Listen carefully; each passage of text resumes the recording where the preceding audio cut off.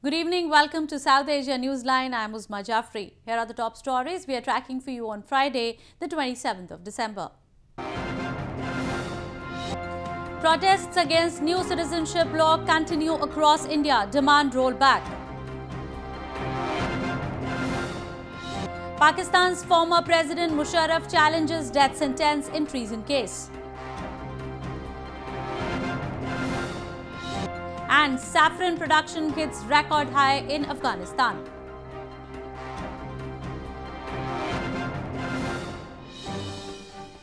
And now for all the details. Protests and marches against the Citizenship Amendment Act and the proposed National Register of Citizens have continued since December 11, when the law was passed. On Friday, hundreds of people held protests in parts of India, including capital New Delhi, to protest against the contentious law and demanded its rollback. Hundreds of people gathered outside the iconic Jama Masjid in Indian capital New Delhi on Friday to protest against the Citizenship Amendment Act. The protesters, many of whom gathered after offering Friday prayers at the mosque, raised slogans against the new legislation and the proposed National Register of Citizens, or NRC. Meanwhile, police detained a group of protesters who tried to stage a demonstration outside the Uttar Pradesh Bhavan against alleged police atrocities in the province, following the agitation over the religion-based citizenship law. In West Bengal province, a joint protest rally was held by opposition Congress and left parties against the new law. The act grants citizenship to non-Muslim communities from Pakistan, Afghanistan and Bangladesh that fled to India because of religious persecution there. जब तक ये withdraw नहीं होगा, rally होते रहेगा, ये प्रतिवाद होते रहेगा, विरोध होते रहेगा। ये हम लोग का राइट है, जो इस देश में जो संविधान है, ये है इम्पार्शियल, सहिष्णुता इसमें है एंड कोई सांप्रदायिक नहीं है। तो ऐसा एक कानून लाया गया जिसमें एक पर्टिकुलर रिलीजन का आदमी को मतलब निकल रहा है यहाँ से। Meanwhile, large number of Muslims also took out a protest march against the amended Citizenship Act in front of Ajmer Dargah in Rajasthan province, demanding a rollback of the controversial law. People braved chilly winds on Friday as the cold wave intensified across northern India. Weather officials said due to the persistence of northwesterly winds, northern India will experience severe cold day conditions in the next 2 days.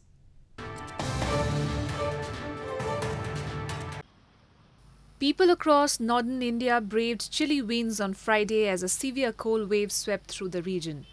People woke up to a foggy morning in Amritsar city of northern Punjab province.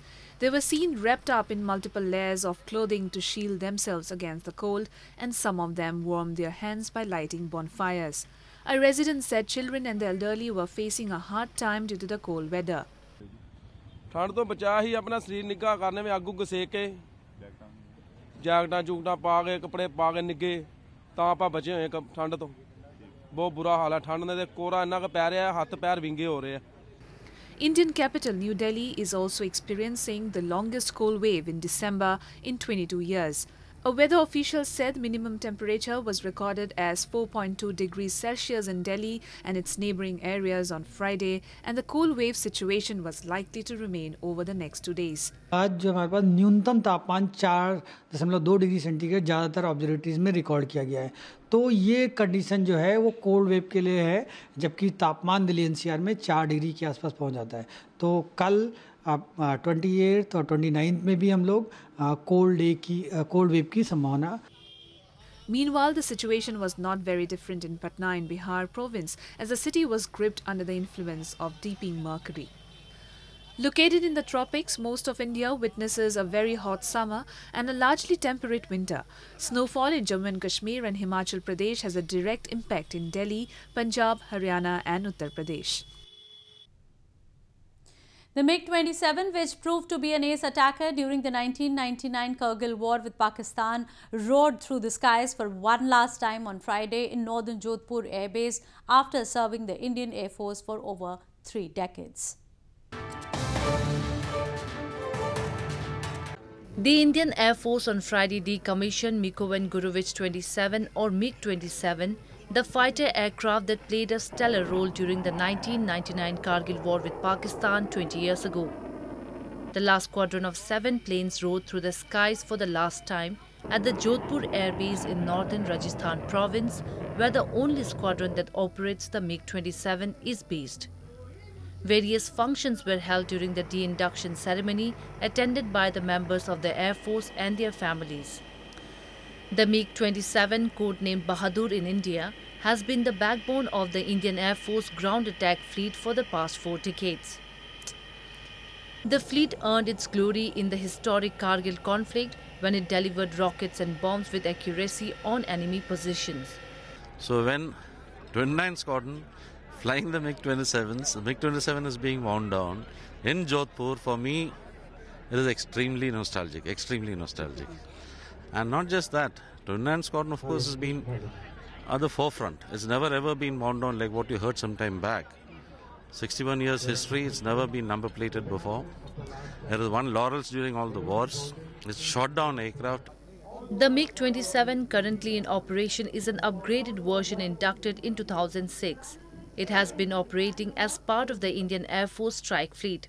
The number 29 squadron is now slated to be number plated on March 31, 2020, with December 27 being its last flying day, thereby making the swing wing fleet a part of Indian Air Force glorious history. In news from Pakistan, Pakistan's former President Pervez Musharraf on Friday moved the Lahore High Court challenging the death sentence given to him by a special court in the high treason case against him. The special court had convicted Musharraf for violating the constitution by unlawfully declaring emergency rule in 2007.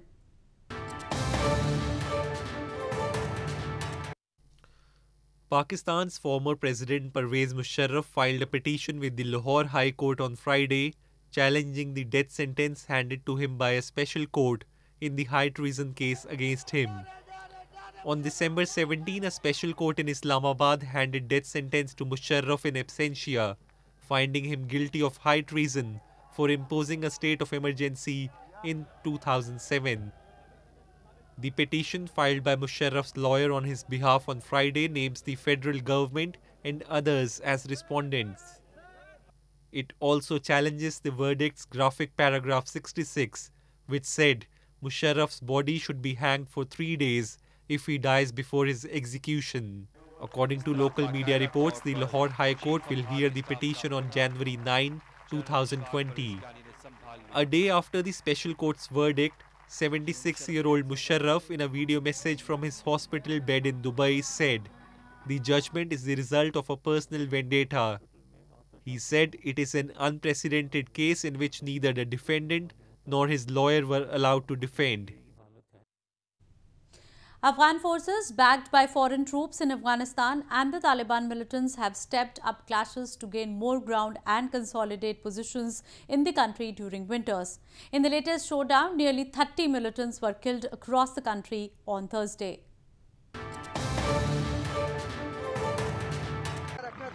Nearly 30 militants were killed across Afghanistan on Thursday as the warring sides have stepped up activities in the conflict-battered country. In the latest showdown, the government forces stormed a Taliban hideout in northern Kunduz province on Thursday, killing 5 insurgents and wounding 3 others. Similarly, the warplanes of government forces struck a gathering of the armed militants in Jozan province, killing 6 militants and wounding 5 others. According to officials, Taliban also launched multi-pronged offensive on security checkpoints on Thursday morning in Chalgaza area, triggering fierce fighting which lasted for a few hours, in which 11 fighters were killed. Meanwhile, a roadside bomb attributed to the Taliban exploded in the eastern coast city in the morning rush hour, wounding 5 civilians.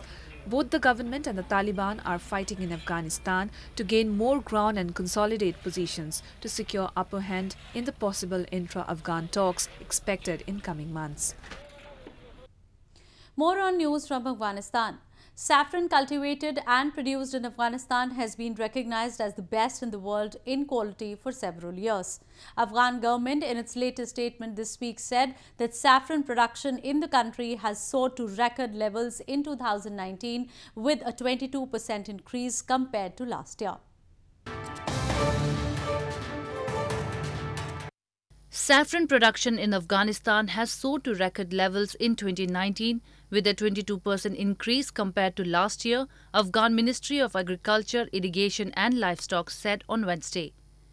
The ministry in a statement said that latest statistics showed that saffron or so-called red gold production increased 22%, reaching 19,469 kg this year, which is about 20 metric tons.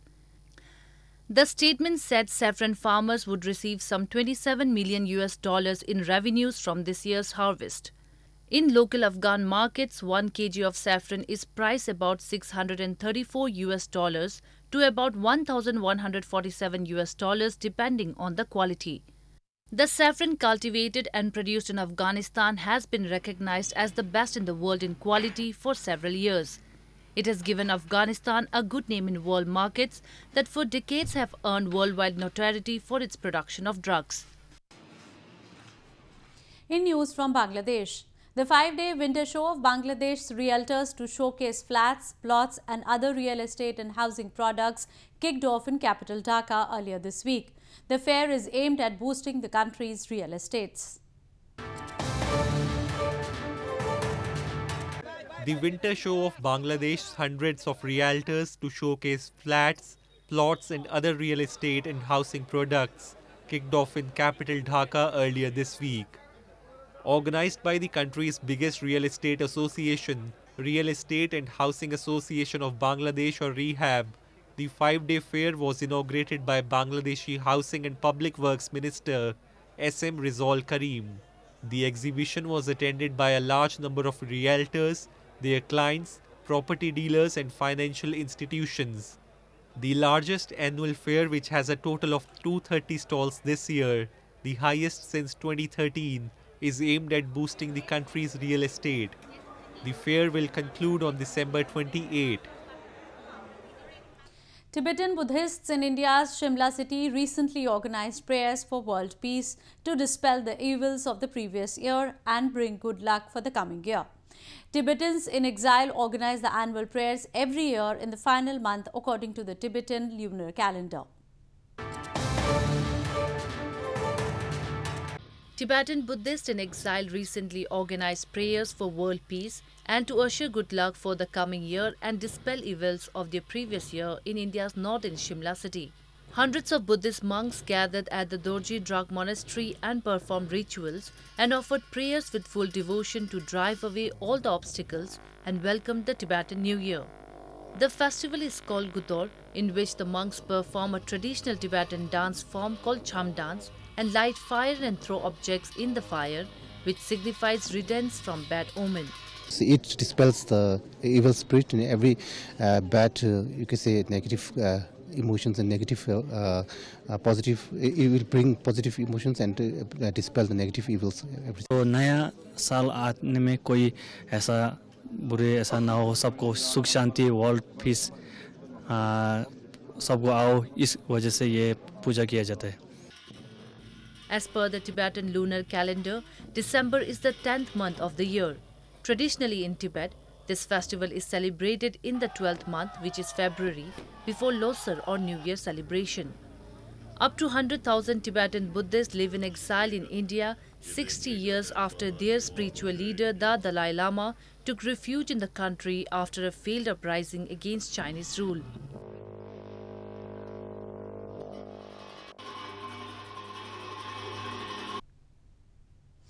Well, that's all we have for you from South Asia this evening. Now our viewers can watch the show on southasianewsline.com. You can also visit us on facebook.com/SAsiaNewsline and follow us on Twitter @SAsiaNewsline. That's all in tonight's edition. We will see you same time next week. Have a great